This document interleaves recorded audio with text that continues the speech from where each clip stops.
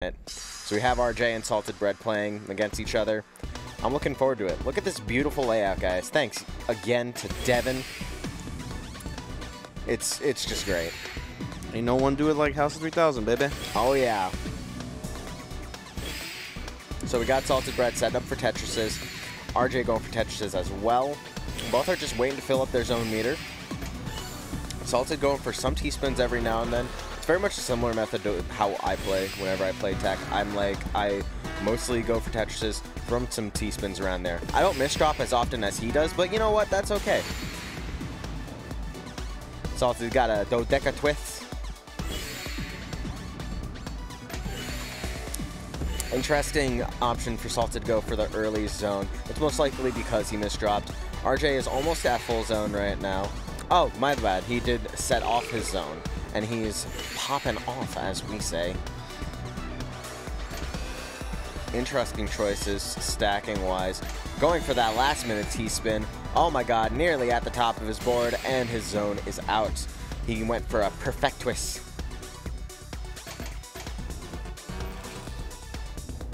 Oh, this is not a good zone, Salted. What are you doing, man? Okay, you're getting down. You're getting down. Ah, but your zone's done. You got another Dodecatris. RJ is figuring out what options he has in this game at the moment, whereas Salted is just kind of building up his meter again, figuring out what he can do as well. It's definitely a big switch. Can you believe just how crazy it is that RJ just went straight from playing PPT to going right into this Tetris Effect bracket? This is a very different game. This is a very different game, guys. It feels different. It plays different.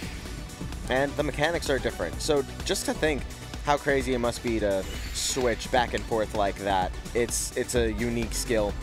Imagine somebody playing Smash Ultimate and then going right into a Smash Melee bracket. It's impressive.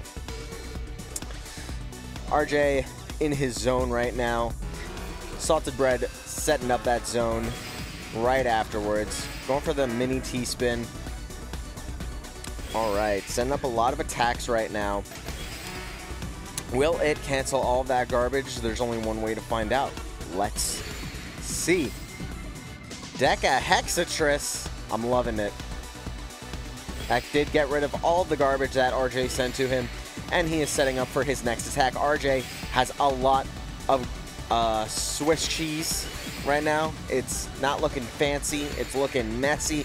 Salted Bread is starting to get some cheesy garbage, but he's building down. He's genuinely, in fact, he's using it to his advantage. He's setting up for a T-spin. Well, actually, both of them are digging down their boards very quickly at the moment. Salted suddenly getting a lot of garbage, though. RJ is further down in his board. RJ is setting up some attacks. He has a max meter, by the way. He's just not using it. He's waiting for the right time to...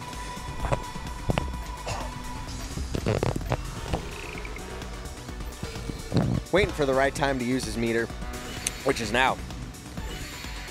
Salted just got a Tetris. And he's dead. Apologies earlier, I coughed.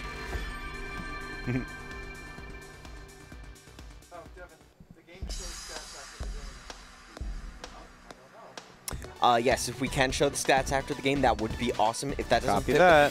Thank you. Should I like go to like a full screen game, or can we leave it in the cutout? We can probably leave it in the cutout, yeah. All right, cool. Yeah, I think so. What? That RJ wins. Oh my god.